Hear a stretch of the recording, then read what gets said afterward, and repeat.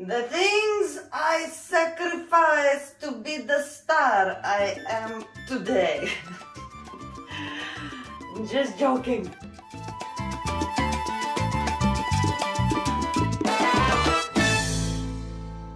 Hello my beautiful subscribers, Rasa the dancer is here, and today's topic, well, it's about me or any dancer, but mostly about me. I have all of you asking separate different questions, but they lead in all basically one big question is what kind of live dancers usually have and what kind of sacrifices we have to make in order to do what we do.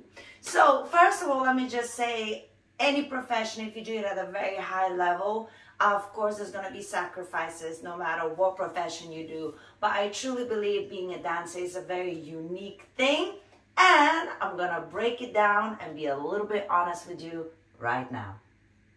Okay, firstly, I think one of the biggest sacrifices is time. A lot of people who work 9 to 5, well, they work 9 to 5 and that's it. With the dancing, you have training, and then you have work, and then you have other kind of work, and it's all dancing. So for example, in order to keep my body in shape, I have to work out.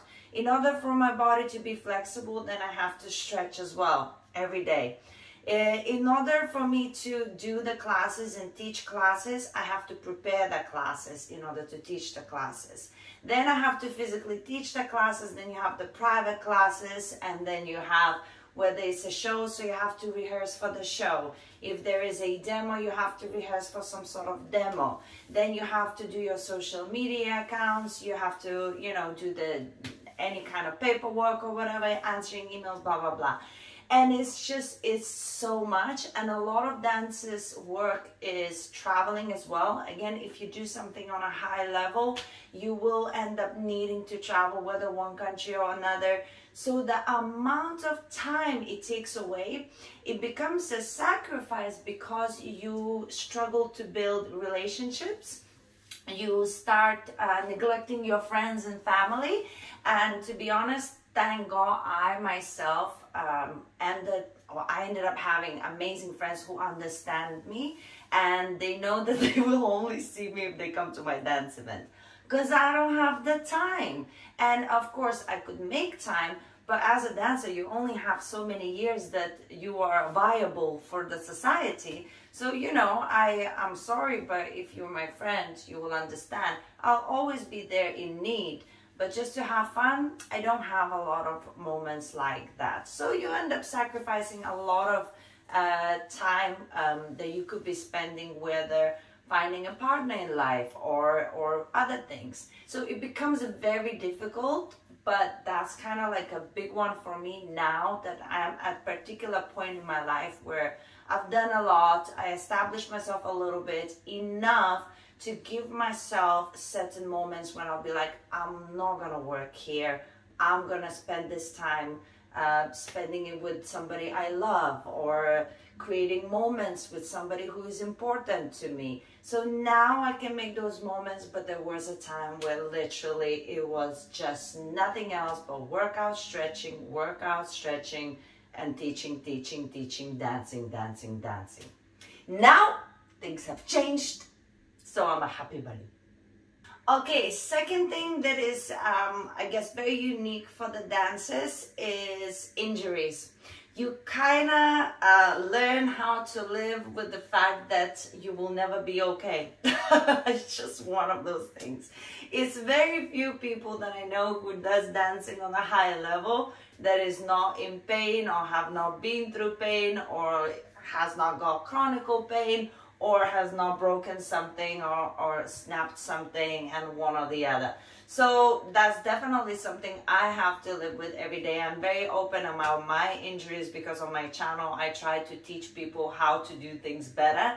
So to learn from my mistakes, because my mistakes were because nobody told me any other way. I didn't have the information that you guys have now on YouTube and stuff.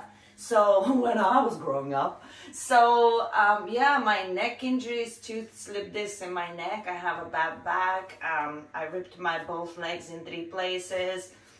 I snapped my ankle. There's so many things, but the point is that if your heart is in it in what you do, you have to work on yourself mentally, and you learn how to live with these things. It comes with the job. Any job has different things that you have to overcome in terms of physicality of it all. But now these days there's education. So you can actually educate yourself how to prevent injuries, how to be good to yourself and safe. If you hear somebody meowing, it's my cat. I need to open the door. So I guess I made my point. Let me get my cat out. Okay, another thing that I really feel like I sacrificed in my life is money. Where is my money? I keep asking myself every day, I need to make smarter decisions. Anywho, you come into dancing usually. These days, it's a bit different. You know, young people these days, they come into the dancing because of fame and you know, all of the Instagram and TikToks and YouTubes and everything, all of that. Back in the day, we used to start dancing because of the heart and the soul and the artistic passion that we have and all of the rest. So when I started, I came in because I had to. It was saving my life at the time. It was taking me out of dark place. So I devoted my life for my artistry, as they say. And I kind of accepted the fact that I will never have money. And then time progressed and I got really, I would say, really good at what I do. And suddenly money started coming in. But you know, like a normal person money, like lower middle class, not like money. And then I was like, maybe I can make money from this. And then, you know, I started searching what opportunities could give me better exposures and stuff. And slowly, you know, things start looking up a little bit better. But still it's a struggle. Dances are not paid. So that's a sacrifice I made. And now I'm waking up thinking, okay, surely there's some sort of decisions I can make for myself so that I could make more money. In terms of dancing. Leave a comment if you have a job for me that would make more money in terms of dancing, somehow opportunity or something. Leave a message. I shall respond to you immediately. So that's kind of one sacrifice, I guess, you know, when you start thinking, kids getting married, or this or that, and then you start thinking costs, and the profession you have is like. So, yep, that's a big one. But, you know, I believe that if you educate yourself, I think, and you put yourself in the right places, there are opportunities. And I'm exploring it. But that's definitely one of them. Dances are not paid, including me.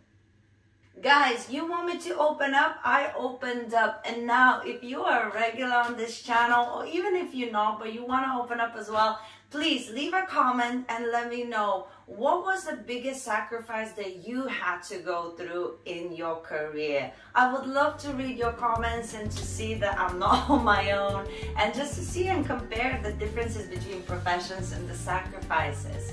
So guys, I love you loads. Subscribe if you haven't, and I can't wait to read your comments. I'll see you soon. Mwah.